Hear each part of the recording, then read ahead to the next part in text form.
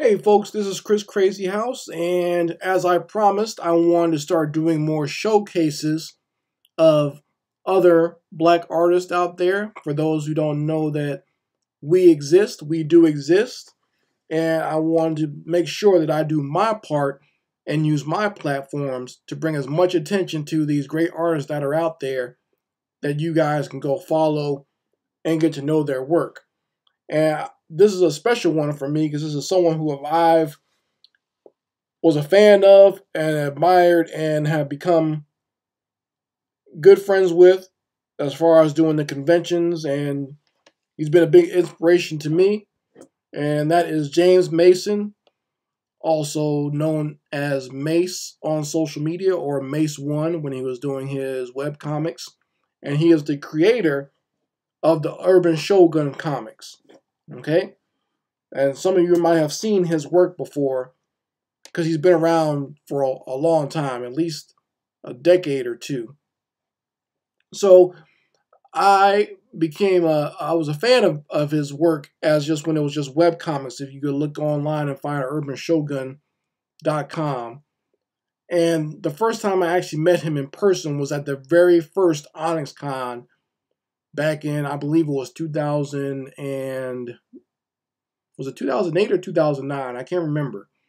But I wasn't a vendor at that time. I was just going there. I found out about Onyx Con the night before. Like, I was just kind of looking for work or whatever in Atlanta, and someone told me about this convention. You should try going there and showing some of your work, and that's exactly what I did. I went there just on a whim. I took the bus. I didn't have a car, so I took the bus there. It was kind of rainy. I had my umbrella in my backpack, and I took my little mini portfolio I had with me and just went there to chat with some of the other artists and talk with them and show them my work and say, see what I need to do to get to where they were. And Mace was one of the first guys that I talked to.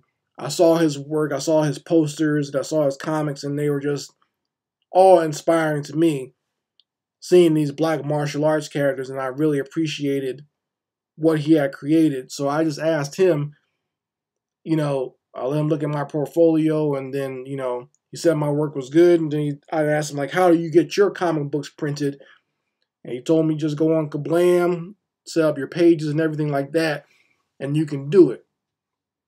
And so I took his advice, and it still took me another year, but by 2011, so I guess OnyxCon, the first one was in 2009, because I didn't get to the second one. But by the third OnyxCon, by the third time that came around, 2011, I was there, and I had my first table and my first comic book, which was Knuckleheads, done.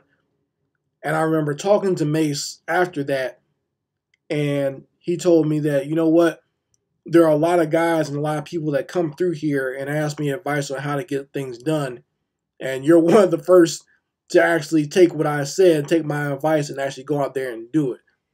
And I think from then on, I had his respect for doing so.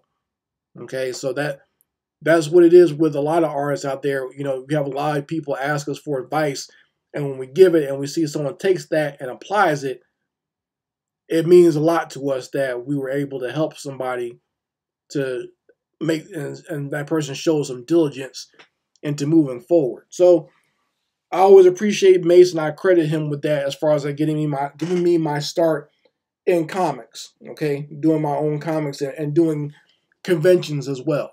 Between him and my good buddy Mervin, they're the ones that kind of pushed me forward as far as doing that. Okay, so to talk a little bit about Mace himself, I've always been a fan of his work. His original project, the Urban Shogun, great black martial arts series. If you are a fan of martial arts or fighting games like Street Fighter or stuff like that, you owe it to yourself to go check out Urban Shogun. He has, I believe, 3 volumes at this point. He did enough work online where he combined all of it into one book, one big volume book as far as like a graphic novel. And then he did a second one which focused on the villains of the story, which is the Venom Clan, which are very cool villains, by the way. Some people are almost more fans of the Venom Clan than they are of the heroes in the Dragon School. Okay, but I still like the Dragon Schools too. And just like the stories, they reminded me a lot of what I wanted to see when I was a teenager. Okay, when I was a teenager, I wanted to see projects like this. I wanted to see, you know, black fighters or black martial artists fighting on the basketball court. That was one of the stories he had when his very first, or fighting on the rooftops or whatever. That was like stuff that I wanted to see when I was a teenager. Like when I read it, it took me back to my teenage years where I would like create my own little comics of my own because I didn't see it out there. You didn't see this type of work out there. So I was so happy to see something like this that I can hold on to. And I've read and reread his books several times over. I just enjoy it so much, and I enjoy the characters so much. Okay, and what's cool about his comics, what I really like is he actually puts like a little bit of a soundtrack in his comics. And what I mean by that is like when there's about to be a fight scene, he'll put in the little description box what song probably should be playing in the background of that fight scene. I think that was a cool thing to do. And if you can read the comic, you go find that song, you put it on while you're reading or reading the panels of the fight scene. It actually does fit pretty well.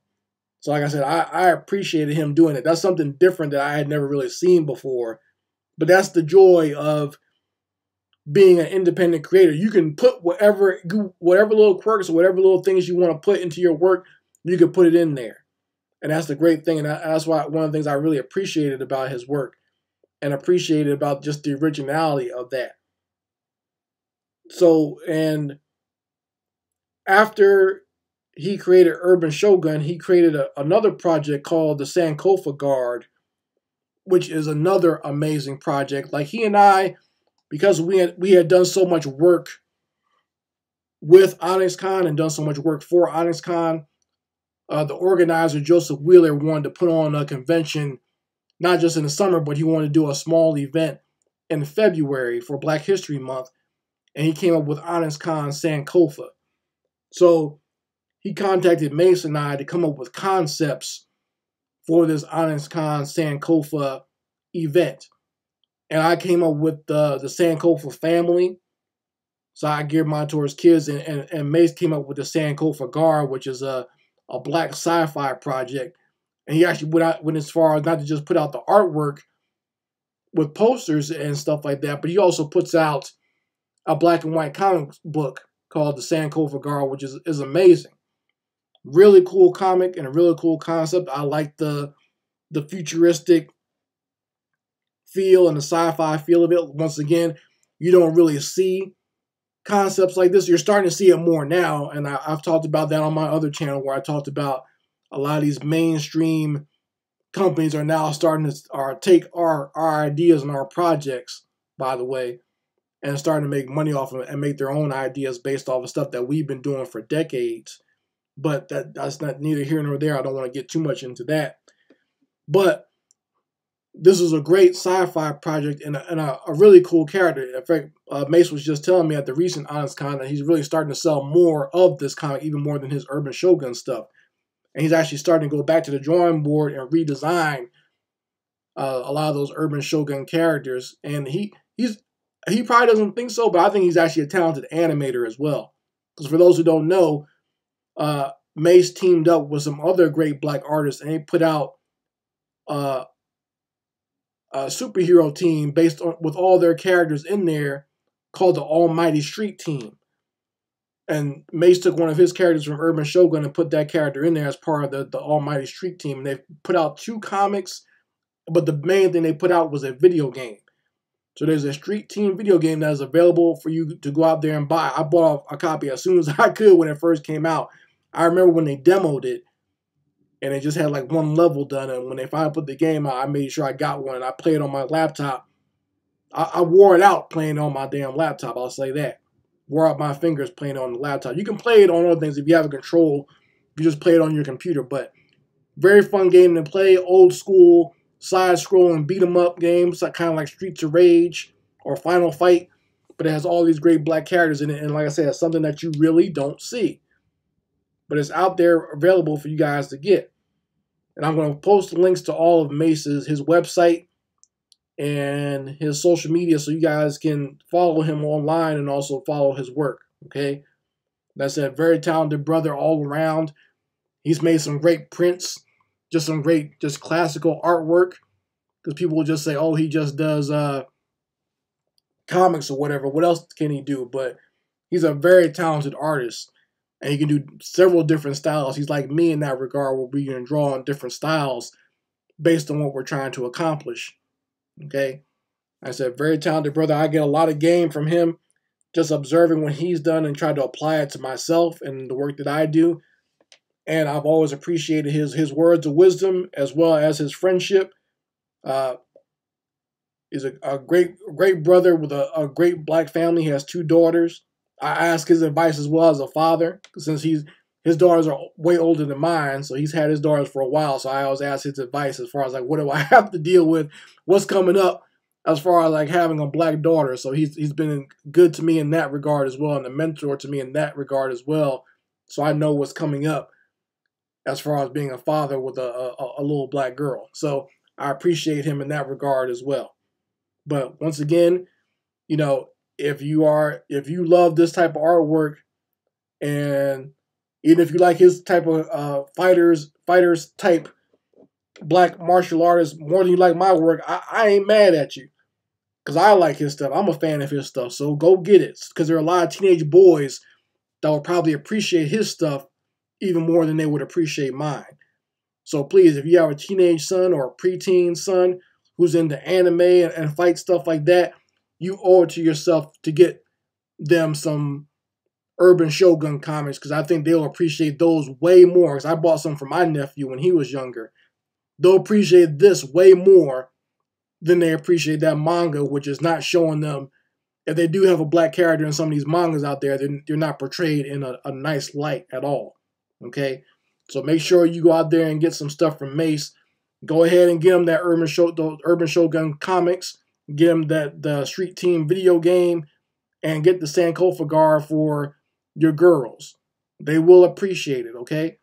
Mace has a lot of male and young female fans. So please go support this brother, because like I said, he's one of the people that inspired me to do what I do. And as you see in this video, you've seen a lot of his work. You can't deny the talent. So once again, to Mace, I just want to say a big thank you. I appreciate you, brother, and I know I'll see nothing but greatness from you in the near future and on into the far future. You guys let me know how you feel about it in the comments section. Chris Miller signing out. Peace.